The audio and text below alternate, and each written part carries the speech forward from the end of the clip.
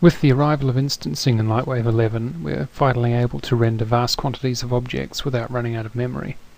The instancer is able to place these instances in a wide variety of ways, but it is the flocking system that represents the first step towards flexible control of the motion of large numbers of scene objects, taking away some of the burden and tedium from the end user of having to set these items up manually.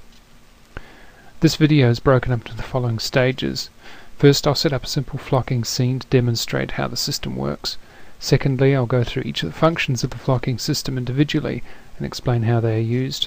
And finally, I'll demonstrate how to use flocking with our instancing system and how to use it with hypervoxels.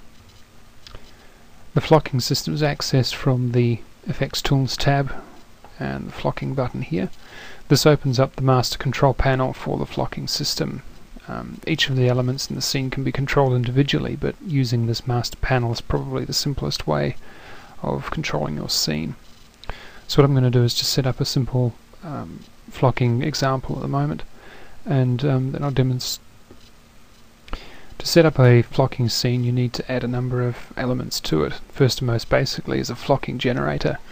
This works similar to the generators in the particle effects system.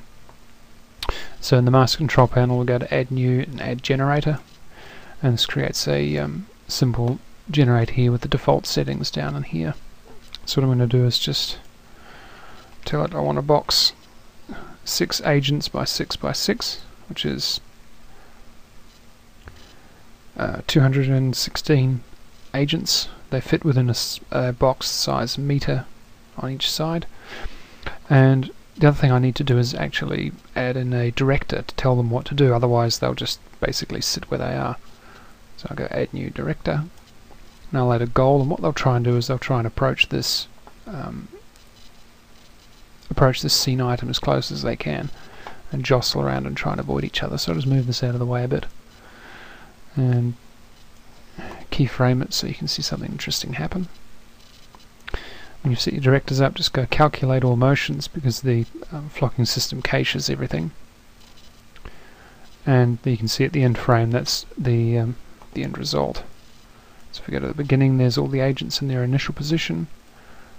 And as we scrub through, they all push away from each other and then simultaneously try to approach the director as close as they can. You can see them there swarming around it.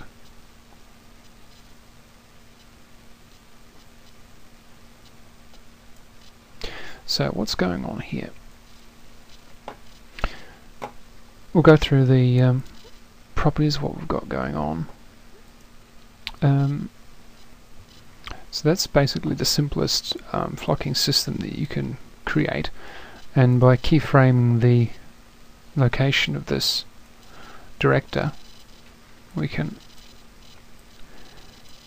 end up getting these agents to follow any path we need through our scene to tell them where we need them to go.